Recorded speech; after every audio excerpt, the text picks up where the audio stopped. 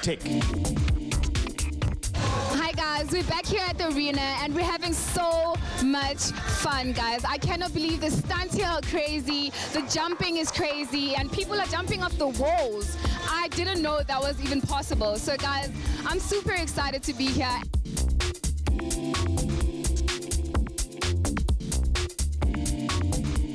Guys, we are chilling here with Deneen, the host of BTV.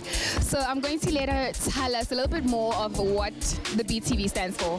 And yeah, so it really evolved from being one of the ambassadors and, you know, just kind of finding ways to grow the brand and make it more interactive and get some of the familiar faces that we love to see out of their comfort zones and just throw them in the deep end.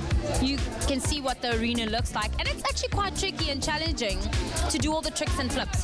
So that's pretty much what BTV is going to be, an extension of the whole playhouse, if you want to say. So, Deneen, what has been the most exciting experience that you experienced tonight?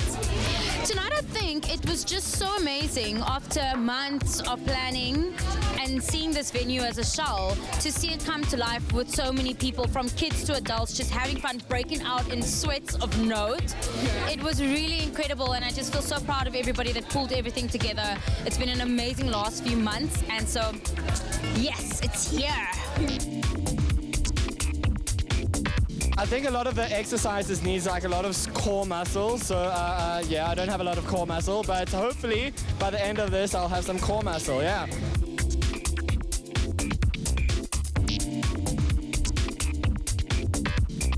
We are joined here by Mark, and he does parkour. Parkour. Okay, parkour.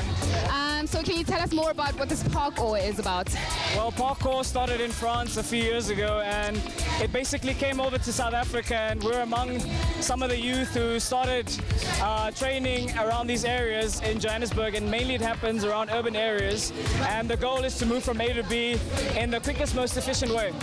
So do you guys do any competitions? And yeah, there's a bunch of competitions happening. We've done competitions in Belito. There's one starting up in Cape Town at the end of the year, and basically the competitions range from style competitions to speed competitions. What we teach all our new students is how to fall.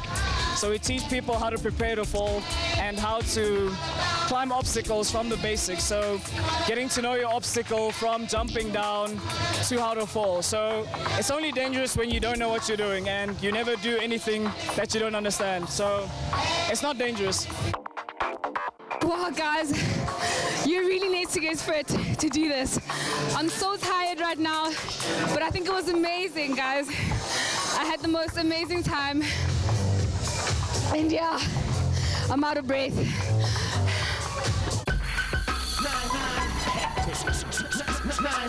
Hectic.